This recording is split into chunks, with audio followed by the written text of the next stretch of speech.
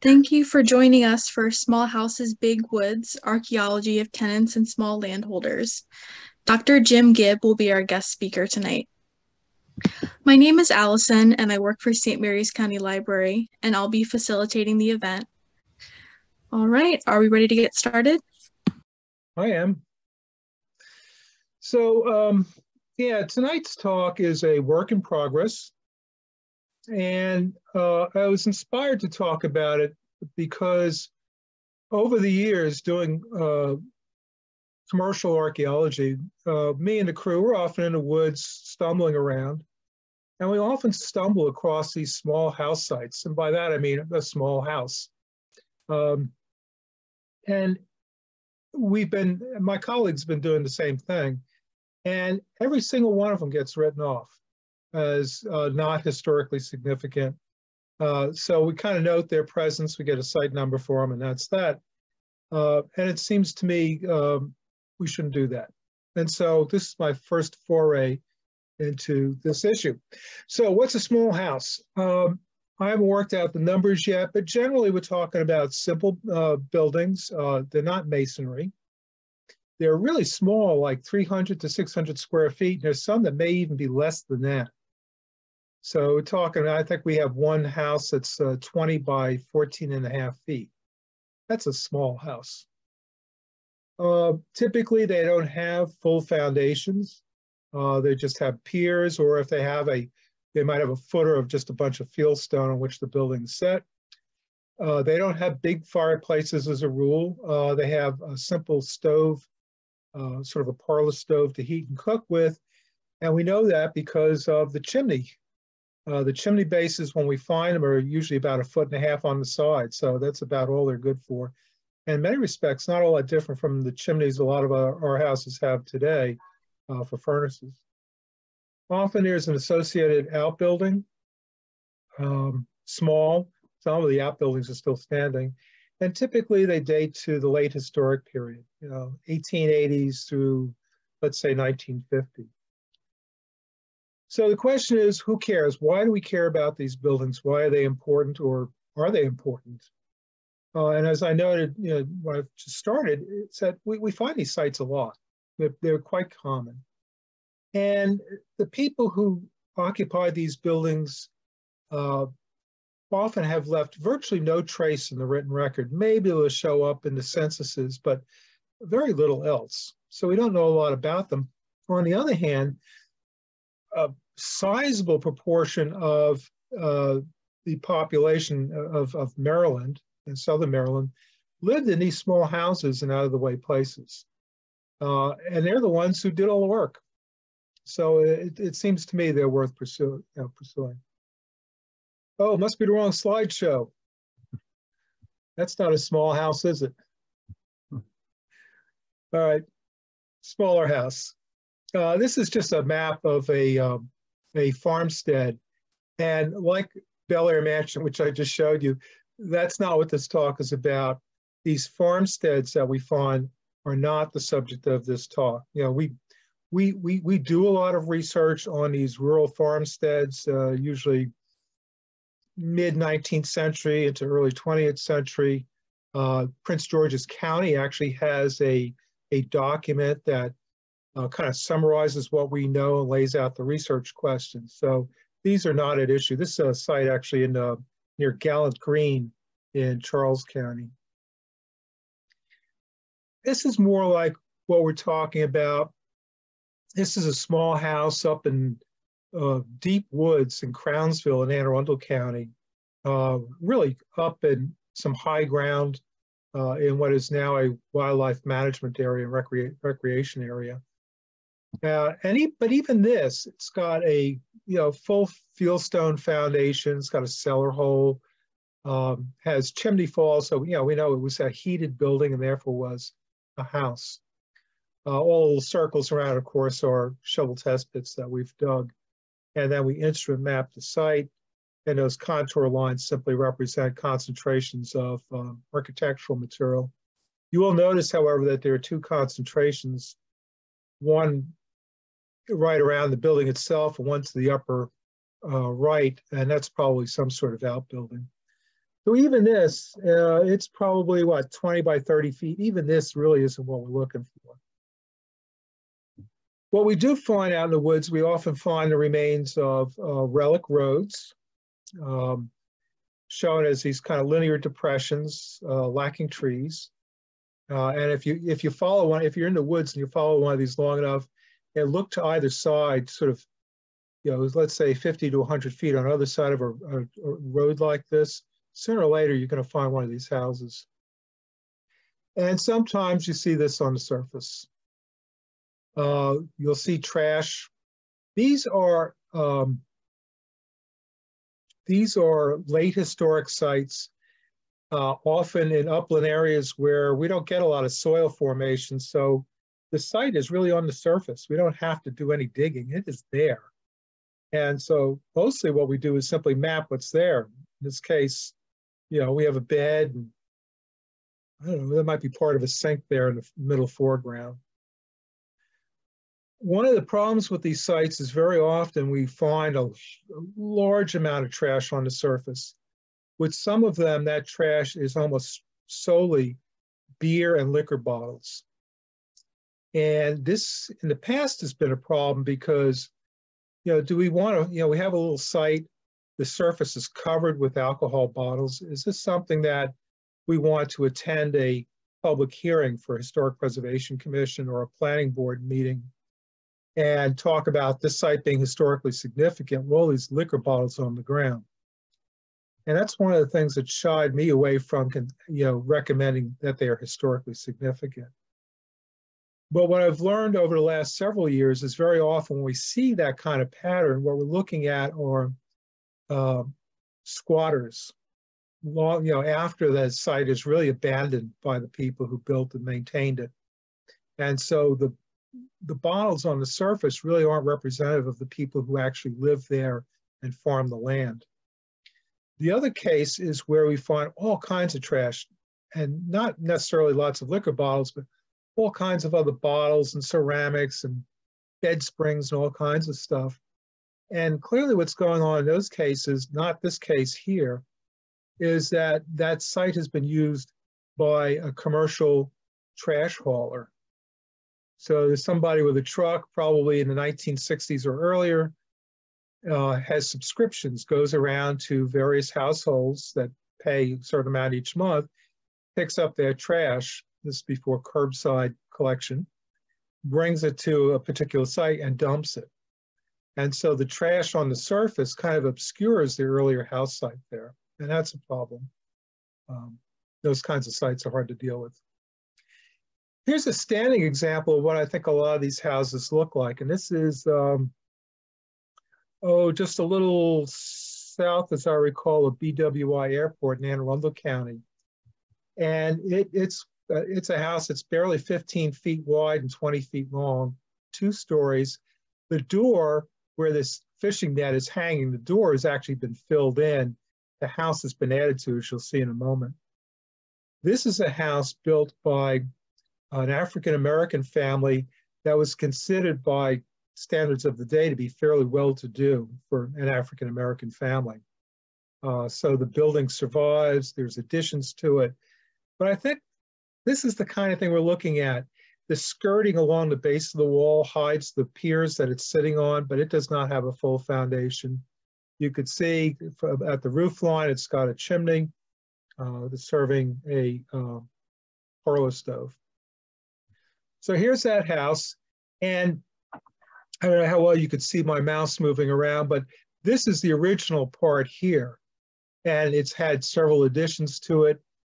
We know there was a smokehouse here because a descendant of the people who built the house said there was a smokehouse here. And we have a dug well here, which is still visible on the surface. A privy, which we found traces of, and our informant tells us was a privy. We also have a spigot here, but that spigot isn't for a well on site.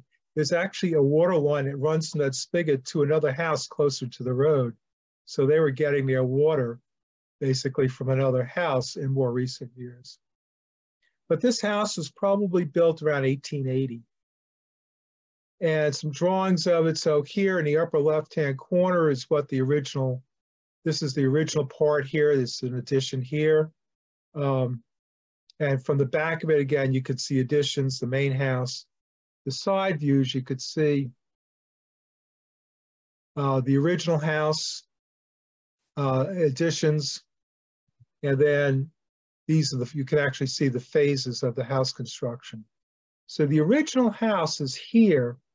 It probably, you'll hear this phrase a lot, it was probably a hall and parlor design. And we're seeing that with one small house after another. This is a design that dates back at least to the 17th century. When we dig 17th century houses, that's what we have: a hall, which is roughly equivalent to a kitchen, and a parlor, which usually means sort of the principal bedroom for the heads of household, and then rooms upstairs. But in this case, that's the first phase. An addition was added. Whoops, sorry about that. An addition was added for bathroom. A summer kitchen was built, and then a wing attaching the summer kitchen to the main house, and another addition off the back here. But this is an unusual example of one of these buildings in that it has survived for close to 150 years. But then it was occupied by a relatively well-to-do family, African-American family, and a rather large one too. Apparently there were 13 people occupying this building at one time. When we do the archaeology around, when we do the shovel test pits, you see all these red dots. That's trash that showed up in every one of those shovel test pits. Vessel glass in this one here. You can see all those purple fill circles. This is all this was truck gardening. So these folks were raising fruits and vegetables for local markets. And it's a pretty good example of them fertilizing the ground with household garbage, which they collected locally. And this, again, we get from the informant. Instead of, those of you who've heard my other talk about garbage being picked up in Baltimore, Washington, trucked out to these farms, fed to pigs, and then the manure or whatever trash was left over spread across the fields. These folks, it looks like it's a different pattern where they're just collecting household garbage in the area, feeding it to the pigs, and the pigs were along the back property line. This eastern third of the property is where they kept pigs, and then they spread that manure, and they use that to grow fruits and vegetables for local market. An example of the kinds of things we find: you're going along in the woods, middle of the woods, and in amongst the leaves, you start seeing brick. If you see brick, you got a house site. In this case, follow my arrow, you could just about make it out. There is the base of a stove chimney right here. It's roughly 1.5 feet on the side, and the brick to the left of it is the chimney fall. So that marks a house. In this map, you could see it. It's a little fuzzy, but this is the chimney fall. And then we mapped in several piers, brick and stone piers that would have supported this building. You could see from the scale down here, this thing is, maybe 25 feet long at most, and under, 15 to 20 feet wide. The chimney emanates at, I think, this point right in the center. So there's probably a division wall that ran through this thing, dividing it into hall and parlor.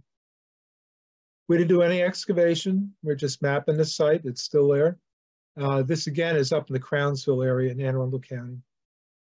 And another one, that same neck of the woods, manifests as a whole bunch of rocks on the surface. We had a backpack in. You could see the pack over here that has our total station in it for mapping this thing. And that looks something like this after we mapped it. So you can see it's a bunch of stones representing a footer, a stone footer, a big cluster here representing the fireplace. My guess is it had a fireplace and not a stove. There was some brick there, certainly, but most of it is field stone. So it looks like they actually had open hearth cooking and heating with this building. And it's got, again, there's two parts here. So it may be hall and parlor, or this may just be a sort of a storage part of a single room structure here. The artifacts suggest, again, late 19th, early 20th century, including this hoe blade, and on the right is part of a cast iron kettle. Both of these kinds of artifacts seem to be showing up with some regularity on these small sites. So the hoe probably for gardening, the cauldron certainly for cooking, or if it's large enough, washing clothes or making soap or something along those lines. And we find these same sites, the same kinds of artifacts on 17th and 18th century sites. This is an example of a site that's at Cirque. It's called the Brown Tenancy. It's out in back of the Selman House in the woods.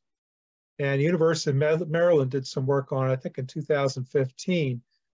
Dana Link and I went back more recently to do a little more troweling around to answer a few questions, but clearly the base of the chimney was right here. This is the base of the chimney. The whole thing has fallen over. And this is the map that we've created, modifying what the University of Maryland did. And you can see we've got a small building here. It's set on brick piers. These squares represent Maryland's excavation units. There was a walkway, south central part of the building. These contour lines, well, we have topography here, but the reddish ones are architectural material. So we have a lot around the building, but we also have a concentration over to the right and a small one to the left. These probably represent outbuildings that have not yet been explored.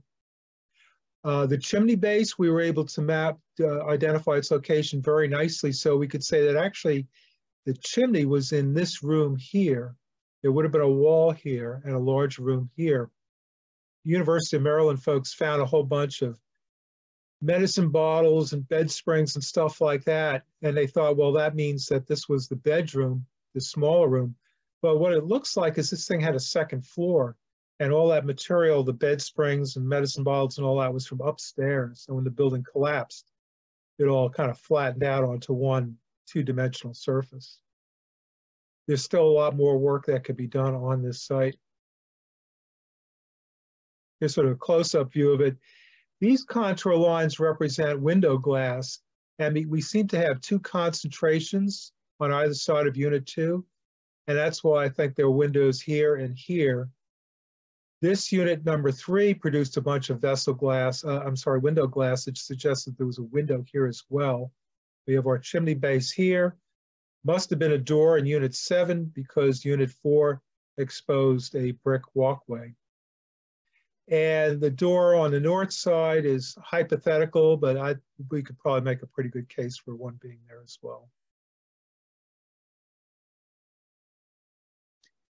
One of the most interesting finds from that site, Brown Tenancy, you could see the obverse and reverse. I'm afraid they're not particularly good photographs. This is a Paris exhibition medallion from 1889. This is on a tenant farmer house, probably African-American. A lot of these things were probably occupied by African-American households, but a lot of them, at least for some part of their lifespan, may well have been occupied by European-American households as well. But we have this medallion sitting on this site. Is it possible that the people who lived in that house made the trip to Paris in 1889 for basically the World's Fair of the time? It seems unlikely. And it suggests some relationship with the people who lived in the big house nearby. Either a gift, they went to the Paris exhibition and brought this back and gave it to a favorite tenant or servant, or that tenant or servant accompanied the family, the Selmans, to the exhibition to act as their servants and pick this up him or herself. We have one other instance of this that I'll mention this evening in a little bit, but this is from the other side of the world at this little house. One house site we recently found in Charles County down near Trinity Church, which is sort of south central Charles County. Uh, I know it seems like a bit of a mess here, but actually it's 956. No, this is actually near, not far west of Hughesville.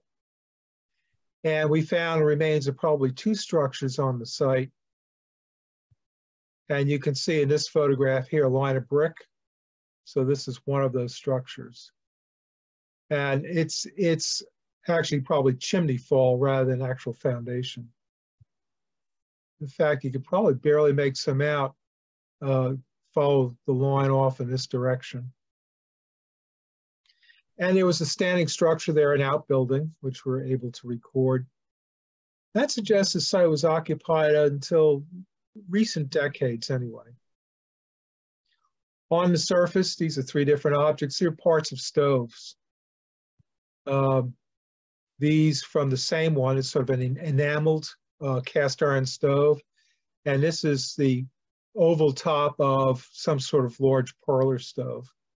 So we have 2 heating units, and that may be because we possibly have 2 different structures there, 2 dwellings.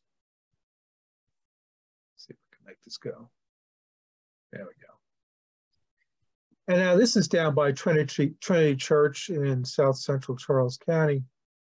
And yeah, you just walk through the woods, and you know, it all looks like there's not much there. It looks like it's a natural woodland. It isn't. All this is natural reforestation of the last, in this case, probably about 50 years. I took this picture. It's Mike Eibel there, standing in front of this overturned tree. These overturned trees are pretty common on these kinds of sites too. And what they suggest is that these sites have very thin soils and they are poorly drained. And so the trees, you get very large trees, but they don't have deep root systems. So it doesn't take much for them to fall over. So they are pretty common on these sites. I would say that's one of the things that links these sites together, is that there's relatively little flat land around them, or if there's a lot, it tends to be very poorly drained, so not ideal for agriculture. And this view, you could see some of the bricks right here in the foreground. I first walked over this site before preparing a bid for the client and walked right through here and didn't even notice the brick. It was when we were actually out flagging the site, getting ready to shovel test it, that we discovered the brick on the surface. And here you could see 2 of these units exposed a brick walkway, and there's a reason to have a brick walkway there. Again, the soils are very thin and poorly drained. This is probably a mud hole. You wouldn't know it today because it's all reforested. It has all this, you know, thick fallen leaves on it, but this probably was a bit of a mud hole every time it rained. In Unit 4, you could see the chimney base, and Unit 9, you could see some of the chimney falls. So that chimney fell towards the lower left part of the screen. The circles with the numbers, those were all metal detector hits. One of the tools we're using to explore these sites, instead of doing a lot of shovel testing, is metal detectors. Again, they are late historic sites. They're essentially on the surface. There's not a lot of point doing a lot of digging. Even with these excavation units, they're really removing the root mat. And whatever, you know, the walkways, the chimneys, they're really all right under the root mat. There's no significant excavation. Metal detecting seems to be a better way of finding the limits of these sites and finding where the structures are. So here in the upper right is the chimney base in place. You can still see mortar on the brick. So there was, you know, several courses at least that were here. And immediately to the left, we found this pattern. Again, just removing the root mat and just whisk brooming this down. You could see that's a collapsed chimney. That's a classic collapsed chimney. So the bricks are still in the proper position, but the whole thing is just fallen over. And the 2 images in the bottom part are the brick walkway that we exposed.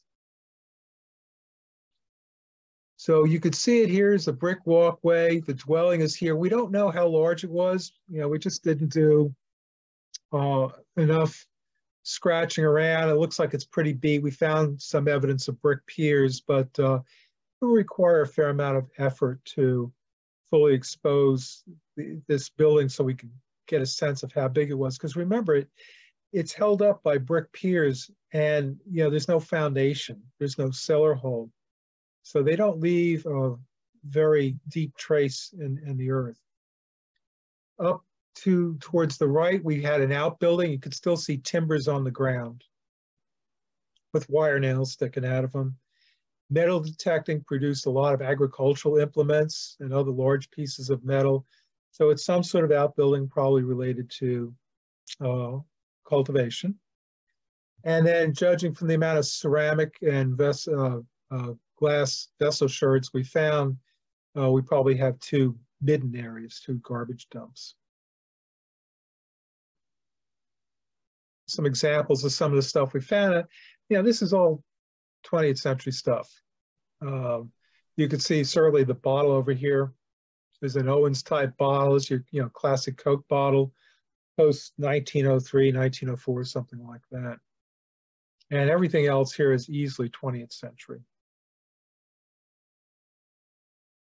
We've got the base of a fruit jar, and I don't remember what the date on that is, but it's probably like 1910, 1920.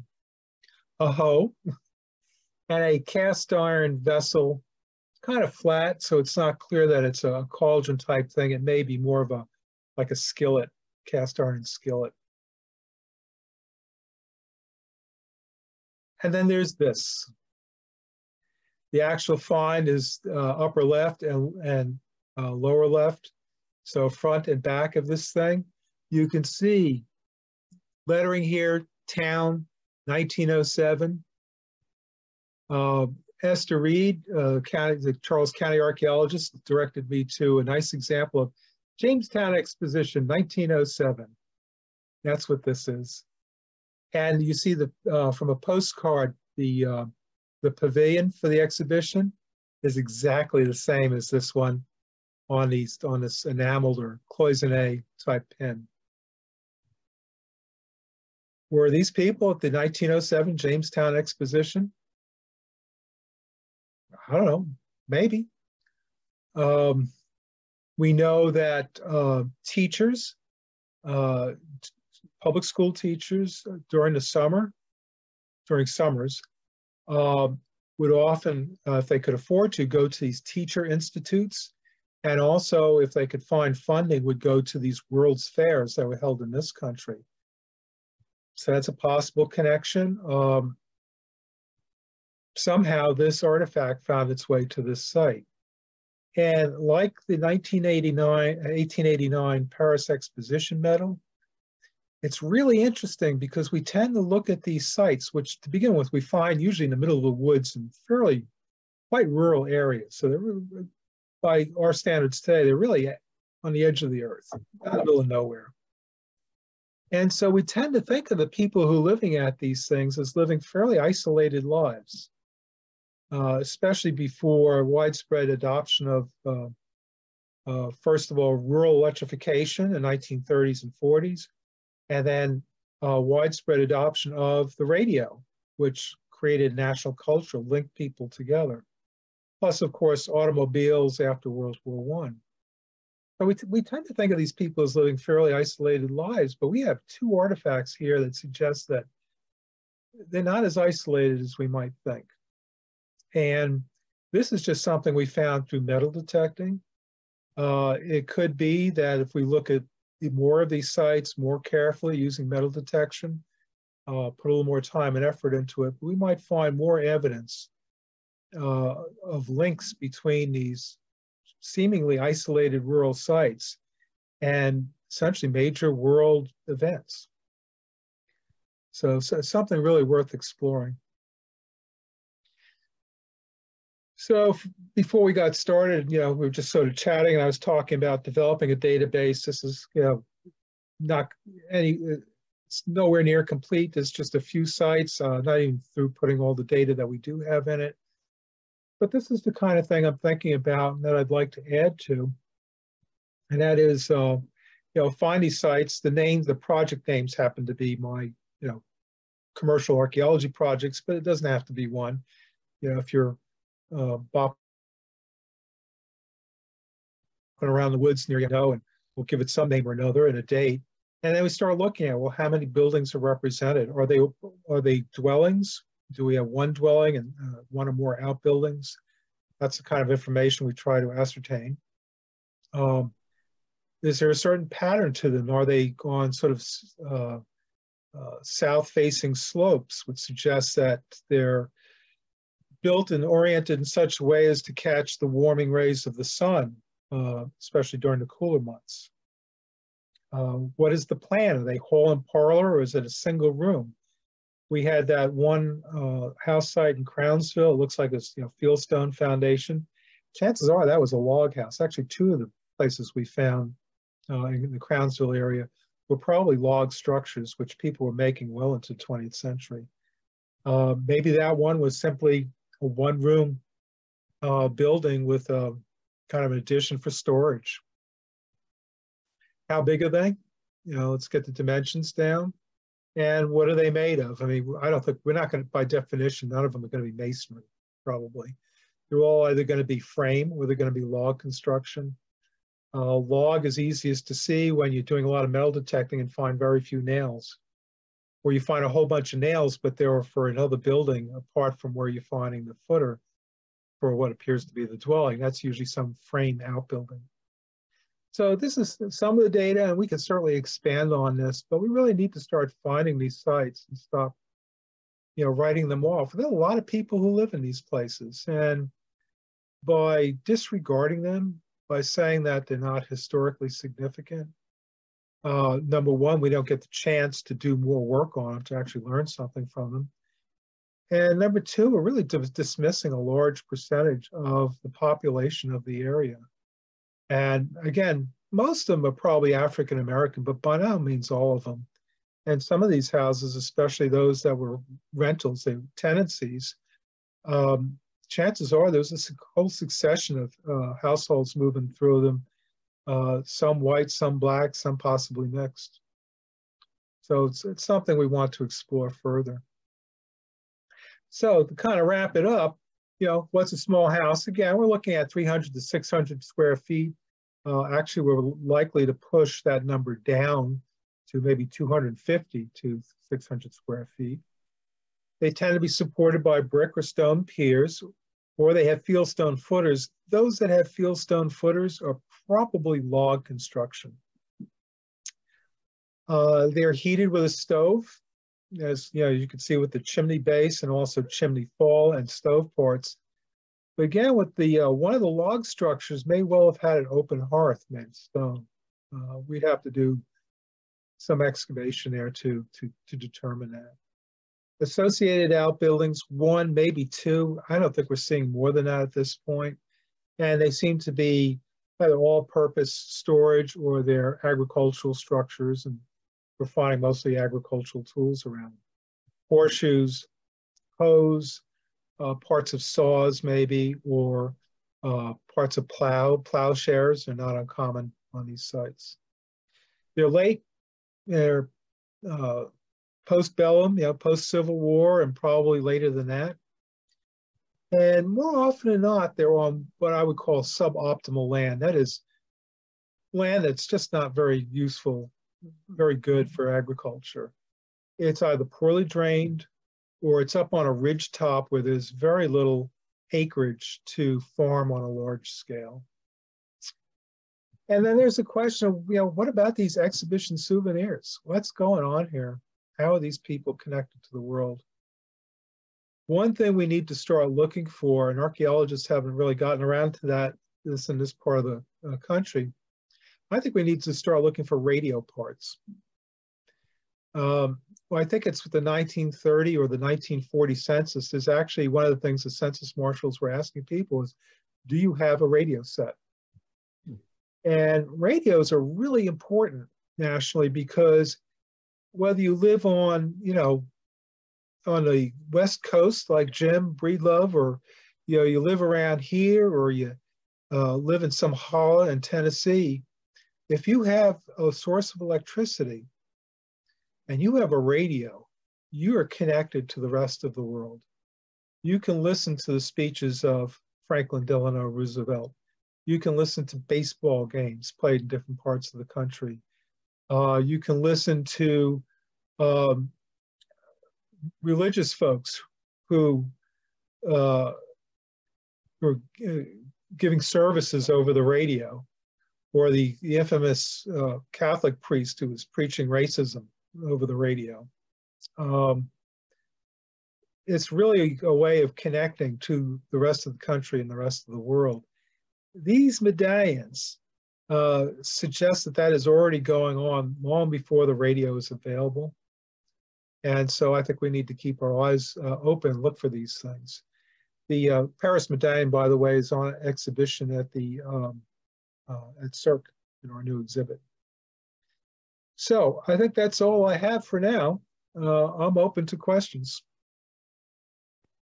So there was a question in the chat from Cindy, and this was in reference to a previous slide, and it says, how would the larger room have been heated?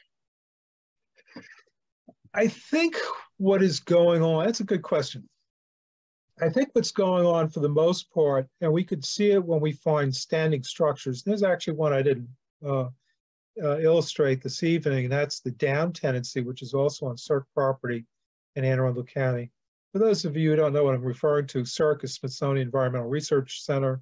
We're a unit of the Smithsonian Institution in Anne Arundel County. And at the down tenancy, you can see it's a standing structure. There's a stove chimney. I think in most cases, if you could look at these stove chimneys, you'll see that there's a aperture for a stovepipe on both sides. So the chimney stack is serving two stoves in two different rooms. I think we'll find that that's pretty common. And with the demolished, with these buildings that have collapsed, one of the ways we can see that is with a lot of these stove chimneys, they have the circular hole for the stovepipe to go in. Very often they use what's called a thimble, a chimney thimble, which is, it looks like a red earthenware pot with the bottom cut off. And that thimble would fit into the brickwork, and the stovepipe would go through the thimble. So it's sort of a bearing. It's sort of, made for a tighter fit of the stovepipe with the brick. It was probably easily filled in with mortar. So if we find two of those thimbles on a site near a chimney stack, that suggests that there were two stoves heating each room. Otherwise, it's possible that one stove heated one room, the other room was effectively unheated. And I can see that as being very possible too. If you have two stoves, you're using twice as much fuel, and that's expensive. I hope that answers your question, Cindy. Any other questions? Yeah, and I would type it, except that I'm incredibly slow. Is LiDAR a reasonable method to look for candidate sites? By LiDAR, I assume you mean the sort of generic LiDAR that we all have access to, at least for the state of Maryland. I would say no, because the resolution is too poor. With that LiDAR, we're looking at elevation differences of about 2 feet, and these sites are virtually flat. Now, if you were able to fly a drone over the area and it worked at a much higher resolution, let's say it was giving us differences of 1/4 of a foot, yeah, we could pick up some sites that way. Not all of them, though. A lot of them, like the one where the Jamestown pin came from, it's virtually flat. There's no elevation to it. I mean, the bricks, they're bricks on the surface, but they barely stick up at all. No, I think the best way to find these sites, and that's why one of the reasons I'm talking about this tonight, is having feet on the ground. Those of you who have wooded areas near you, and you have tacit or explicit approval to be on the land. If you're walking around, you can find these sites, and you can let me know about it. Maybe we can collect some information on them. And if they're endangered, maybe do some work on them just to increase the database. Right now, we don't have any, other than the summary I had before you, we don't have any real patterns showing up at this point because we don't have a sample. I think if we go through the state records of archaeological sites, we can perhaps get some information, but most archaeologists aren't collecting this kind of data out in the field. They're simply noting a late historic site that's flattened, and there are probably many standing versions of it, or so the argument goes, and therefore the site isn't historically significant. But I would argue that no, there are very few standing examples of these, and where they are, they're very different because, like that first one I showed with the Gaither House in, near the airport, you know, it's been expanded and occupied for, I think, 3 generations now. So it's not typical of the kinds of sites that I'm talking about. So we need boots on the ground. So Jim, this is Carol. I know. And okay, you did some work on Fenwick Road, and there was one outline of a brick building, that house that was down, and to the south there was also there were these flat stones that were spaced that were supposedly the outline of the building, and that particular building had stove parts in it, which would imply it was a building. So we assume those were part of a plantation or something, but is that of interest? I mean, it is of interest. I know the site you talk about. I remember it. I don't remember what details we collected on. I know we did some work on it. But yeah, now it may turn out that it's more of a farmstead and a little, you know, kind of a different order of phenomena than these small houses I'm talking about. But by collecting information on them and putting them in the database, we could start sorting these things out statistically. It might turn out that it's 20 by 30 feet and has other qualities about it that suggest it's not, you know, in this group of small houses. So small houses is be like the whole, it's their whole within themselves. Yeah, there's probably some sort of continuum. There's probably not a real sharp break between, I mean, even small houses, what the hell does that mean? It's just it's just a term I came up with to try to begin thinking about these things. Or a small homestead or something like that. Well, I mean, you know, a lot of them are probably tenant houses. So I wouldn't even call them homesteads. But I think if we collect enough information on these kinds of rural sites, we'll see a pretty decent break between what I'm talking about here and that next order of small farmsteads, small homesteads, and then, of course, much larger, complex ones with lots of different buildings. I suspect one of the defining features will be the number and kinds of outbuildings. What I'm talking about here probably is only 1 or 2 outbuildings, if you don't include the privy. And you know, the kind of general storage and mostly agricultural stuff, as opposed to that farmstead I showed you right after the Bel Air Mansion slide, which has a whole bunch of buildings there, tobacco barns, there's corn cribs and all this other stuff. And that's not what we're talking about. Those farmsteads are already getting a fair amount of attention. It's these small things and of, you know, fairly late small houses that are basically written off on a regular basis. So would there be, go ahead, Jim, would there be anything in historical archives that might indicate like ownership of that land and shed some light on what was happening there? When we do title search on the properties, we generally come up with pretty ambiguous results.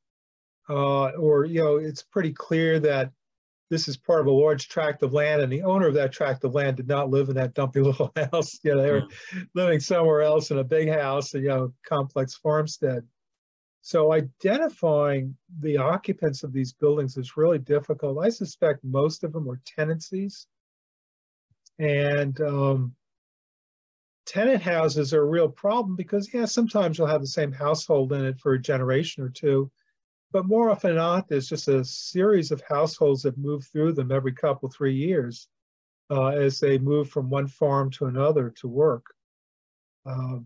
So what we'll end up doing, I think, largely is identifying people who occupy these small houses as a class of people, as kind of tenants, probably transient tenants who, almost like, like migrant farm workers, where every few years or every year, every few years, they're moving from one place to another. And so we'll be dealing with them as a class of people rather than individual named households, because in most cases, we won't know the names, at least of all the households who occupied the site. They really are a marginalized people, a quiet people, people about whom, they're the backbone of the workforce, at least, especially of the agricultural workforce, but they have no names historically. I mean, we can't, they don't show up in the written records very much unless, they got in some trouble with the law. And even then, connecting those judicial records with a house site is very difficult. So yeah, I think we end up dealing with them as, kind of a class of people rather than as individual households. Do you think that most of these places are not documented in the snapshots of the census? Yeah, well, I mean, that's an interesting question because, we all know that the census is not 100%. And I think most of us are pretty confident that a lot of African-American households occupying, places that are well off the road were probably skipped, partly because of, the census marshal being a racist and just didn't think they amounted to being people, to maybe just sheer laziness. Like, I'm not going to go all the way down that nasty road just to count 3 people. So that could be part of it. But we know the census isn't complete, and we can't easily link folks who are in the census to the folks who are on the ground. I mean, Ray knows this better than anybody because he's been working on his project for 5 years trying to do this with actually established farms, people who have some wealth and some profile in the community. And here we are talking about folks who have virtually no profile in the community, no wealth to speak of. So trying to link the census data with these individual house sites is probably not worth the effort. It probably just isn't going to happen. Would there be anything on the landowners that might indicate that they had tenants that would say this might be a place we'd want to look for small houses? If we got one of these house sites and it was on a 300-acre tract, I think we can assume that, there was a large landowner there and renting these things out, probably to people who either were laborers for that farm or, just rented small, a small parcel, that they did some large scale gardening on for home use and maybe to sell some of or trade some of this produce. But unless you have ledgers for each of these farms that show who their tenants are year after year, which houses they lived in, where those houses were, those ledgers almost certainly exist, but not in any kind of systematic way. I think we'd be lucky to find a couple, but they simply don't survive if they ever existed. This is a little bit like doing Aboriginal archaeology, where you find a site, you probably have an extended household that lives on this Native American site, but you don't know who they were. You don't know their names, certainly. And you couldn't even, I'm often asked, well, what tribe? And we don't know. And the further back in time we go, the less possible it becomes to even identify the group of people that of which they were a part, or certainly of their language. And these folks seem to be almost equally, I won't say invisible, but unidentifiable as to individual. We can't get at individuals. But that, just because you can't get at individuals, I mean, Bel Air Mansion, we know who lived there from 1747, on up till the time it became a public building. We know all the people who owned it and lived in it. But sites like this, we don't know. And do we then simply disregard them because we don't know who they were? Or do we try to attack from another direction and just, again, treat them as a class of people rather than as identifiable households? I vote for, let's take a look at them, see what we can learn. It's funny, there's a lot of theoretical work in historical archaeology, and they don't address these sites at all, especially those that purport to be Marxist in approach. You know, it's like, these are the people you're supposed to be studying, you know, and you spend all your time working around these grand 18th century mansions. This is where it's at, these little house lots. And so I think as we build more information on them, we can then begin to theorize about them. We can develop theories and research questions and start getting a better understanding of this part of rural Maryland society. But if we keep disregarding them, you know, we'll never get a full picture. Any other questions? Hearing none, I will stop sharing the images. There we go. So there will be no talk next month because you all be partying and, you know, be under the weather or whatever. We will pick this up again in late January. I don't recall exactly what the order is. We have 2 that are scheduled, and I had given several other topics to Allison for subsequent months. I think in January might be the aviation catapults. What? And yes, I believe so. aviation catapults. Before I moved to Maryland, I considered myself to be an industrial archaeologist, which meant I studied industrial sites, mill sites, brick factories, cheese factories, wheelwright shops, stuff like that.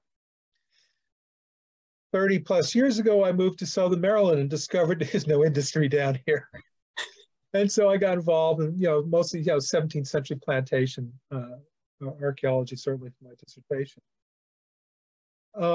But occasionally we do have industrial type sites to look at. And 2 of these sites came up a couple of years ago, and that is these subterranean facilities for launching military aircraft for experimental purposes at the Naval Air Station at Pax River in St. Mary's County. And so one of them was a hydropneumatic launch, and the other one was a state-of-the-art electromagnetic launching system, which was sort of like space age at the time. It never, if you'll excuse the phrase, it never got off the ground. But nowadays, with the new kinds of aircraft carriers that are coming out, the new Ford class, it's all electromagnetics. So although it may not sound like archaeology, it is. I mean, it's a site. You know, we go into these sites, we document them. In this case, didn't have to do any digging. We did have to climb down these holes into these underneath the runways in the dark, water-filled caverns and try to document what was down there.